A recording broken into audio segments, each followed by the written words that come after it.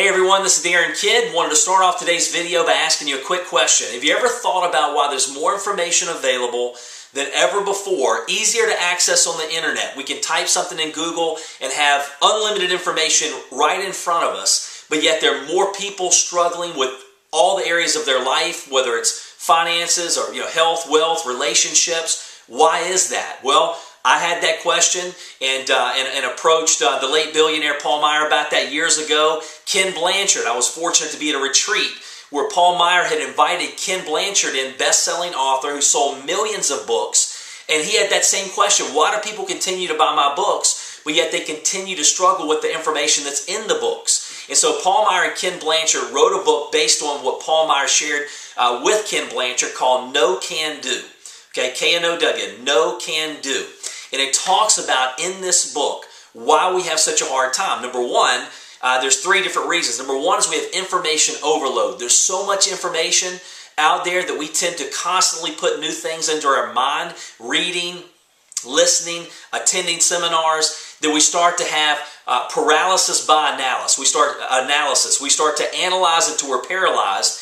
And our mind is always doing one of two things. It's either learning something new or it's forgetting something. So when we tend to continue to read new things and not do anything about it, we're actually teaching ourselves the wrong thing to do. So we're either forgetting something, or we can focus on something and have spaced repetition and really internalize it and put it into action that will make a big difference. So you have the information overload. Number two, you have negative filters that we're conditioned as we grow up. We have society, parents, school, jobs that condition us and put these negative filters that start to limit what we do as well. An example is an elephant. If you look at a baby elephant at a circus, it's got a massive chain around its leg. Every time it tries to get away, it jerks it back. But yet you look at a grown elephant at the circus and it's got a little small rope around its leg that it can snap in a heartbeat. But it doesn't, because it's been so conditioned. It stopped trying a long time ago. And we have those negative filters in our mind that are just like the rope with the elephant or the chain with the elephant. And number three is a lack of follow-up, with the information that we learn. So many of us, we learn the information, but we don't go out and do anything about it. But really the key is to, the tell, show, try, do.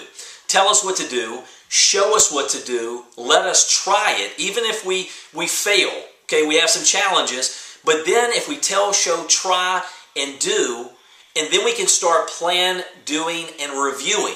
So hey, maybe I'll plan it, let me go out here and do it again, and maybe I shouldn't have done this, I should have done that, and we review it, and it's like the rocket that's off track over 90% of the time on the way to the moon. It's only on track about 3 to 7% of the time, but yet it still gets to the moon, because that constantly readjusts. So as you think about that magic ingredient, that spaced repetition. Paul Meyer taught over 50% of what we retain is after the 5th time that we hear it, see it, or read it. So he told me, he's like, I would rather see you read one book every single month for the next 4 to 6 months. That same book 4 to 6 times. He actually had books that he had read over 200 times. He said, instead of you reading 4 to 6 new books over the next 4 to 6 months, you will get a whole lot more out of it if you continue to have that spaced repetition. And you'll probably agree, if we read a book more than once or listen to a CD more than once, it's like they added new chapters in the book. It's like they went and re-recorded the CD. So that spaced repetition over time. And if you go talk to somebody that's in martial arts, or you talk to maybe somebody that's a fighter, that's a great way to compare it. You could ask them, hey, show me how to defend myself if somebody tries to punch me or tries to attack me, and they spend an hour, 2 hours and show you some basic things to help defend yourself. Then you walk out to your car, somebody jumps out from behind the car, they scream and they run at you, and maybe you throw your hand straight up in the air, do the opposite of what they just taught you. Why is that? Because even though you learn the technique, you still have to rep that hundreds of times to get that muscle memory to where just as a reflex it automatically happens. So with spaced repetition, we have to rep our mind like we rep our muscles if we want to get the results that we want to get. So I'd encourage you to go out and get the book No Can Do by Ken Blanchard and Paul J. Meyer, and you can read that, and I encourage you to read it multiple times. That's spaced repetition. And then if you like the video and you like what I'm sharing with you, hey, I'd love for you to comment below, and I also would love for you to share it with your friends so that they also can see the video as well. So thank you, and look forward to talking to you on the next video.